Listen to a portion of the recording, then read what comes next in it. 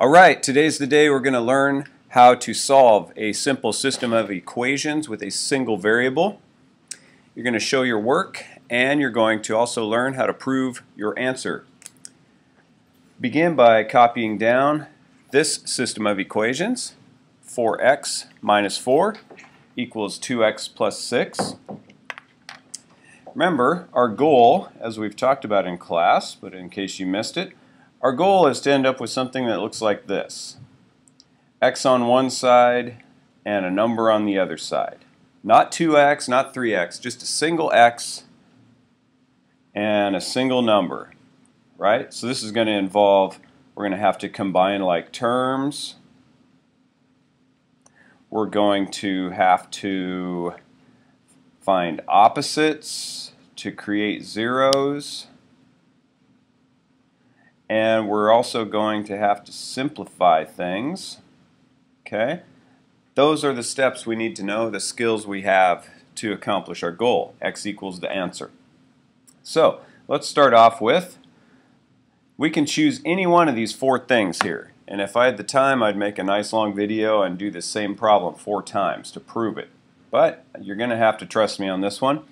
And I'm going to choose to take the opposite of 2x to begin with. Why? Keeping my goal in mind. Okay. So I'm choosing to take the opposite of 2x. I show my work by indicating this opposite and then doing it to both sides. By doing both sides, it stays equal. That is so important. Do these operations to both sides. Underneath the line, we're going to rewrite the equation with what's left. Now I have 2x minus 4. That became a 0, so it's just gone, right? Not there anymore, but I still have a 6. Okay, we're closer to the goal, but we're not there yet. Next step, since I have the x's on the left side, I need to get this 4 out of here. I need to get all the numbers on the right side. So, I'm going to take the opposite of negative 4, which is positive 4. Both sides, because we want to keep them equal, right? 4 equals 4, this equals that, so everything stays equal and everybody's happy. What that leaves me with over here, of course, that's a big 0, so that goes away. I have a 2x, and 6 plus 4 is 10. I'm getting closer, right? With each step, I'm looking over here, or you're mentally thinking while you're doing this, am I at my goal? Have I achieved it? And we're almost there. I don't want to know what 2x equals. I want to know what a single x equals. And to get this, the last step, almost every time, is going to be division.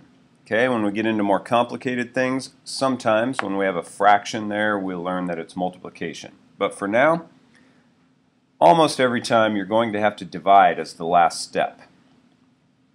Okay, so 2x divided in half, of course, leaves us with a single x, and 10 divided in half gives us 5.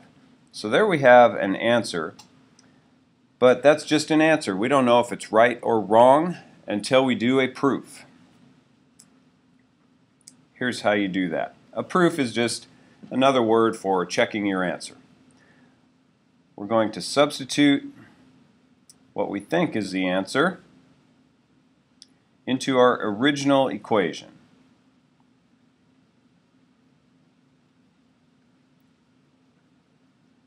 We know all about substitution, so let me show you. First, I'll just rewrite it to remind you of what it is. I'm going to move this up. Now we can see it better. That means everywhere I see x, I'm going to trade it and put a 5 in instead and perform all the operations, combining like terms and simplifying. 4 times 5 minus 4 equals 2 times 5 plus 6. First, we're going to get rid of the parentheses by multiplying. Then, instead of 2 numbers, we want 1, so we need to combine like terms. These terms are numbers, which can be combined. 20 minus 4 is 16. 10 plus 6 is 16. This is true. As we talked about, true is the key word when we're defining a solution. Solution, just to review, that's the value that makes an equation true. In this case, 5 made this equation true. So it's the solution. So we'll put our little celebration around the 5. That's how we do it.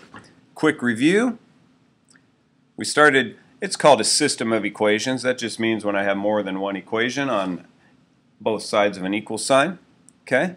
So it's kind of two expressions that equal each other. It's called a system of equations. We started by performing addition or subtraction. Then we still had more to do. And then we finished by doing division, or in some cases it's going to be multiplying. You never want to start with multiplying or division. In these problems, we always start by adding or subtracting something. The way we decide is it's an opposite of something else. Okay? Then we had an answer, but before we got too happy, it's time to prove it. Substitute the answer into the original equation to see if it's true, which that helps us make our definition of the word solution. That's the value that makes it true. Thanks for watching, and off you go.